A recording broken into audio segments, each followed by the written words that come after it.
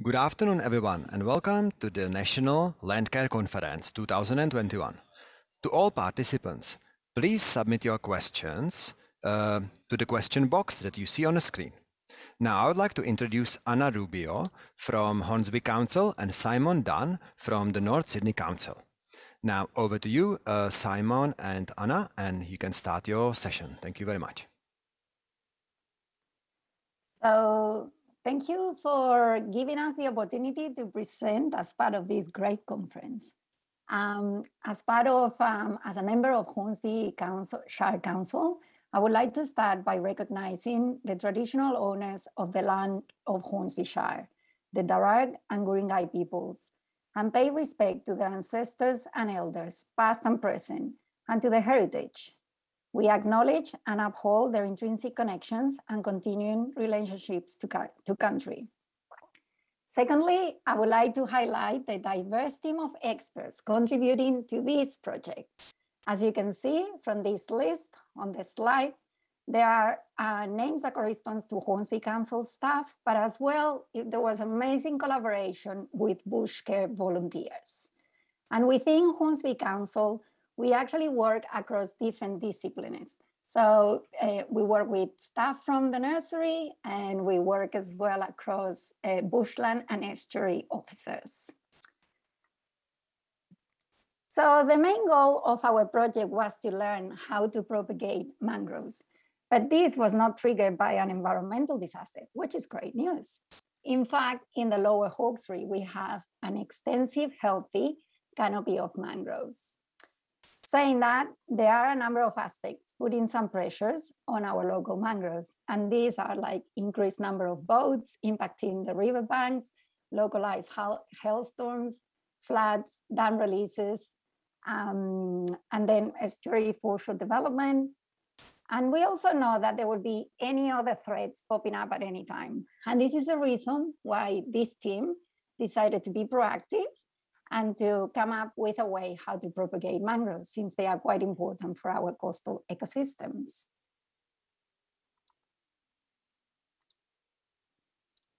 So this map shows in green the canopy of mangroves along the Hawkesbury estuary, from Wiseman Ferry at the top to the mouth.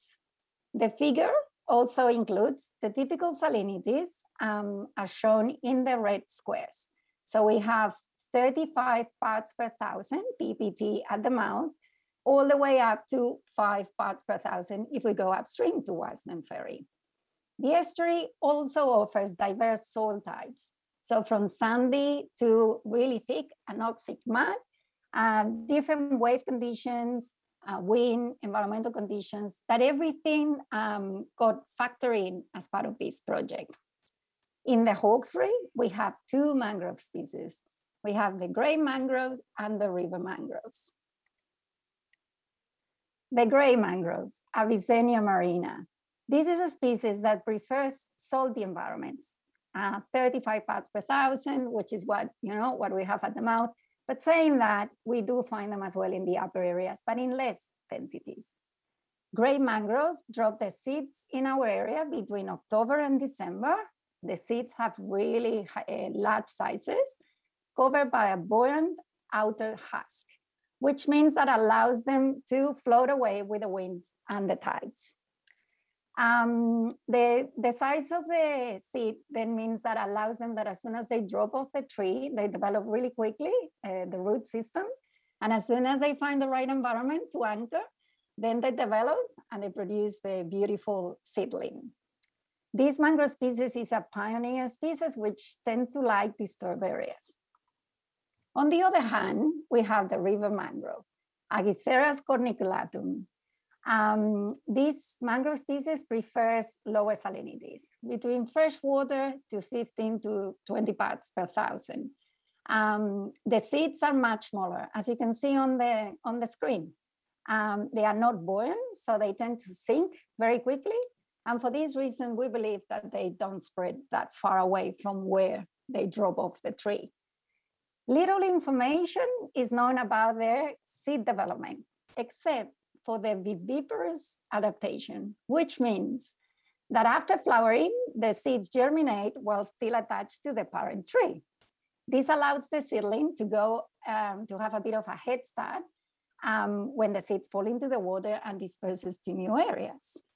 So on the screen, you can actually see some of the seeds germinating, and some of you might not have seen this because of what we just said. As soon as they drop, unless you're in a protected area, you might never see the germinating seeds in the environment.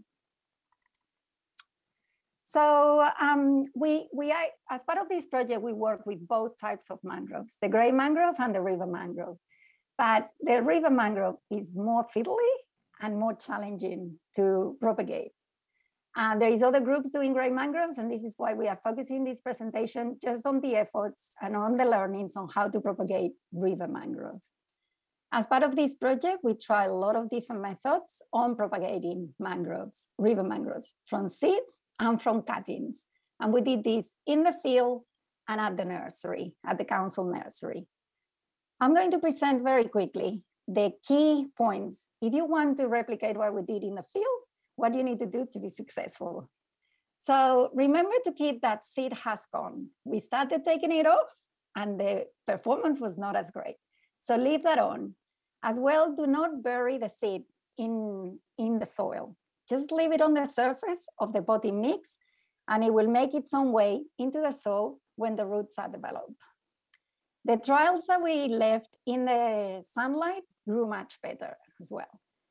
Most of our trials perform better when we use really black thick mud, and using the right pot size was important. As even using protected areas within the estuary as nursery sites, the small pots kept floating away as they lost connection from the ground at high tide, and hence even if you need to secure them or to use bigger pots. Working in the field means we can't control everything. And this is the reason why we look into how to do this at the nursery, and that's what Simon is going to be talking about. But in the field, we know that crabs love mangrove ecosystems. And if they love mangrove ecosystems, means that they love as well our field trials. And as you can see from this plot, from this figure, crabs were very good at burrowing in our pots, which meant that if we were using smaller pot size, we were losing a lot of soil with the tides losing a lot of the seedlings. Another thing that we also figure out is there is something out there that likes chewing on baby mangroves. And this applies to both species, especially if the seedlings were between 3 and 6 months old. We know that possums could be one of the options because we had an unexpected visit at the nursery that actually chewing a few of our trials. So despite of the salt content in mangroves, yeah, there is a number of species out there that likes chewing them. So obviously you can protect your trials, but this is something that you need to do because once they get extremely damaged, they don't tend to develop. We try to see if they will recover, and it's really hard. And the other thing that we experienced was that as like in any waterways, you get like microalgae blooms or seaweed blooms, as you can see on these figures on the right. And this was, if they are filamentous, when it's high tide, the microalgae, it's like hair, so it's floating and it's not a problem. But as soon as the tide drops, it means that it just smooths all the pneumatophores and the seedlings. And if it's summer and 45 degrees, you tend to overheat those seedlings and lose a lot. So this is something else to deal with and when you're working in the field. But now I'm going to give Simon the word to talk about what we did at the nursery. So we wanted to use readily available facilities at a working nursery, such as fresh water irrigation, prop tunnels, and growing procedures already used at the nursery. To grow the river mangroves, 2 types of propagation was used, which was growing by seed and by cuttings. The first step for the propagation by seed was collecting the seed. This was done in April when the seed was right, typically on the ground and having a root starting to sprout. The best results came from a seed raising mix of 50-50 river sands and cocoa peat with native fertilizer and using vermiculite as a cover. Next slide, please. We grew them in a propagation tunnel with overhead misters, heated benches, and basic control on humidity and lighting. We also directly sowed into tubes and later tested this against the process of tubing up. This was to establish if root disturbance was to be an issue. Potting up proved to be an okay procedure. Next slide, please. The other method of propagating river mangroves was done via cuttings. Basically a method to clone the plant carrying forward ideal characteristics of a mother plant. After obtaining approvals, various types of cuttings were tested, and the most successful type of cutting was when old growth was present. The cuttings were treated with root growth hormones and inserted into jiffy plugs and placed on heated benches. The cuttings can take 3 to 6 months to strike or grow roots. White small roots must be present for the cutting to survive, minimizing its shock. Next slide, please. Once the cuttings and seedlings were ready, we then tubed up into larger pots in order to get them ready to plant in the field. Best results were found to have a 50-50 potting mix of estuary mud and estuary mud, watering with estuary water once a week. And the one thing to note is that they are incredibly slow growing. Next slide, please. We found the average growth of our seedlings at the nursery and in the field was 80 millimeters in 1.5 years. The nursery plants did tend to be larger, however, showed slight nutrient deficiencies. Seedlings in the field tended to be darker green in color, suggesting that nutrients in the water or microbial activity in the growing media needs to be present. Next slide, please. The next steps from here are to continue to grow stock plants in the nursery setting to be able to collect more viable cuttings, maybe create a how to grow manual, and continue to grow the river mangroves to trial methods of planting in the field. Next slide, please. We have also produced some amazing short videos that are available for you to watch at Hornsby Shire Council, on Hornsby Shire Council's YouTube channel. You may find out something you didn't know on our smelly friends and be able to get a closer look at our findings on A Helping Hand for Mangroves. Next slide, please. All of this would not have been possible without the grant funding from the Australian Government's Communities Environment Program, the dedicated volunteers that gave their time and passion to the project, and the skills provided by the staff at Hornsby Shire Council and our beautiful community nursery. A big thank you to all, and any further questions that don't get answered today, please feel free to email us. Thank you. The last thing I wanted to say is that this project, we would not have been able to do it without the funding from the Australian government's Community Environment Program, which actually is what it really, we've always wanted to do this, but this, having the funding is what it really triggered, you know, our work in this field. So this is it, and we are happy to take any questions. I think I need to stop sharing now. Yeah, cool. Okay, no worries. So let's answer some questions. So it was fascinating presentation. Thanks very much. I didn't know that mangroves grow so slow. And so, okay. The river mangroves. Yeah, the river mangroves. The grey mangroves grow much faster, so it's easier to deal with them. But yeah, the river mangroves are very, very slow growers. Yeah, okay, cool. Now the question we've got from Emma here is, it's actually a comment. Fantastic that Hornsby Council staff are being proactive rather than waiting for die-offs and disasters to learn how to propagate and revegetate mangroves. So that's more of a comment. It is, and I think yeah, she's right. It's important because there's been a lot of losses of mangroves in the Northern Territory and in other places for different reasons. So, and they are very important. Yeah, cool. The next question we've got from Claudia. Great presentation. Are you planning any long-term monitoring of your field planting?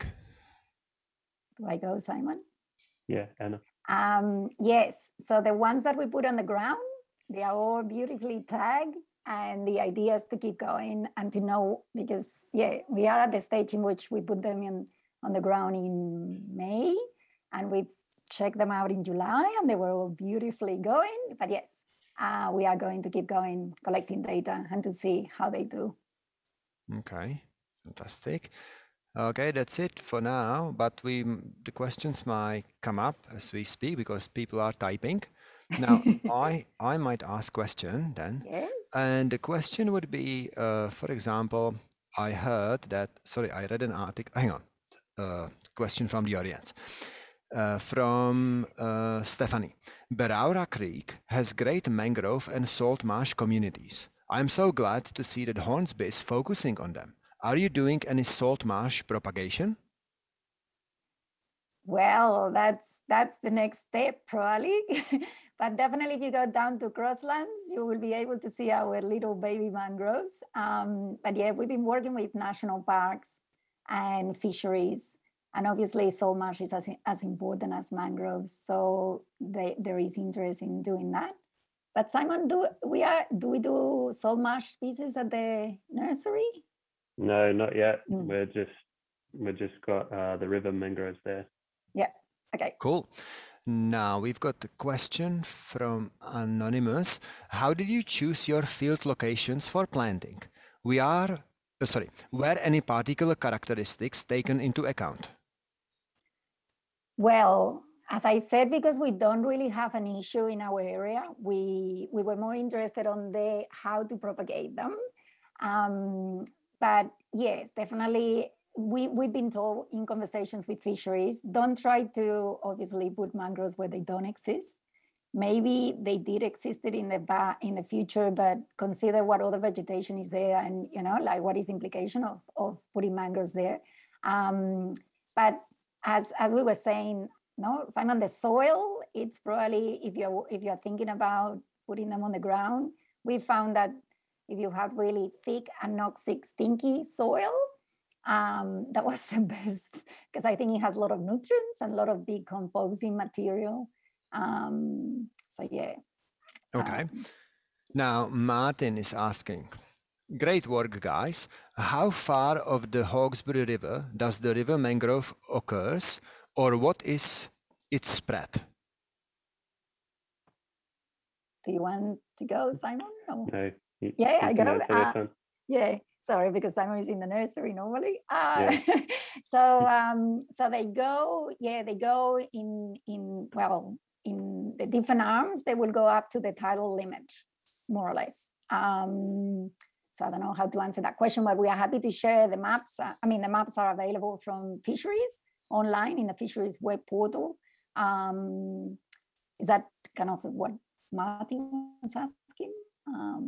Yeah, so but we do find them all the way as well to the mouth. River mangroves are everywhere. It's just that there's less density closer to the mouth, but more mangroves further on upstream. Okay, cool. Now, we don't have any questions now, but they'll come up. Basically, I read an article which said that mangroves are able to capture 5 times more CO2 than any other, maybe not any other, but trees, forests. So do you see from your perspective that they are on the same footing as trees, reforestation, as mangroves? Is this knowledge or this scientific fact, is it being understood? Or what's your perspective on this? It is understood, and we talk about that in one of our videos, so you need to watch them. But yes, they are amazing carbon sequestrators, and these days there's a lot of effort. This is why these kind of projects are important, because propagating mangroves where they are not, where they've been damaged, is important to get them back because of the amount of carbon that they can sequester. At the moment, the literature varies between double to 5 times to, they are known to be, much more efficient carbon sequestrators than, land species of trees or, so, yeah. And they can be used as, is it like a mitigating tool for climate change? So I'm hoping that at one point, a lot of people are putting a value to these ecosystems, and there will be a lot of effort for this work to to happen everywhere. Yeah. Okay. Now let's say that how the coral reef is struggling because of climate change and pollution and all that stuff. Of course, you know that. Now, what happens is, as you probably know as well, that there are efforts to regrow the coral artificially on these structures, whether they concrete or stainless steel, whatever. Now, do you think that mangroves would also require something like that, like this artificial regrowth of mangroves, or do you see that happening, or is it not gonna? We don't need to worry about it. I'm going to leave Simon now because this is more. I don't think that we need so much the artificial platform to grow mangroves on. There will be site challenges, I believe, when you have exposed sites, disturbed sites, especially with the river mangroves being quite fussy with their growth. Like the grey mangroves may be okay as a pioneer species, but the river mangroves may need some type of structure. But that's part of what we plan to do is test how to go about planting them and the best ways to do it. Yeah, cool. And do you think that because of the impact of climate change, we will see mangroves moving further south? Or is it already happening? I don't know if it's happening, but obviously they're tropical, subtropical, but how far do they go? Do they go up to Wollongong, or what's the southernmost limit? Well, it depends on the mangrove species. So this is where, as you move along the coast, there is different. We've spoken about two mangrove species, Grey and River. Yeah. And almost in the north, as soon as you get to Wallis Lakes, Forsters, you already have another species taking over or working or living within. The same as if you go south. But both of our species that we've been talking about, they occur in New South Wales. Well, the river mangrove, I think, is from the Tweeds to Merimbula. So it's not the full New South Wales, but so more than migration because of climate change, which could happen, what we are going to have, and it's happening in some areas, is with sea level rise within an estuary. Oh, of course. So with sea level rise, the mangroves tend to take over the salt marsh, which tends to leave behind it. And if there is not enough space on the landscape for the salt marsh to migrate, if we leave and we put a seawall or something, means that the salt marsh will get smaller. Well, the mangroves are going to keep going because they are faster growers, and and they are going to take on salt marsh, which is as good in terms of carbon sequestration and everything as mangroves. So both ecosystems we need to allow both of them to be able to migrate in this situation. Yeah, totally. Okay, and what are the healthiest colonies of mangroves in Australia? Do you know? Do we know actually? I don't know if the Hawkesbury River. Of course. Doesn't surprise me. Sorry. We've got a question from the audience. I just want to make sure people get answered. Chris is asking: are there any introduced species which are affecting mangroves in the Berowra Valley area? I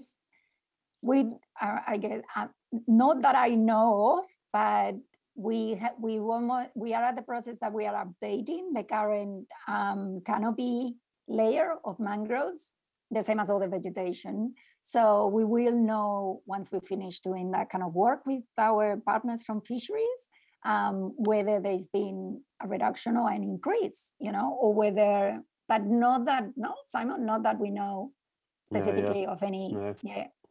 Okay, cool.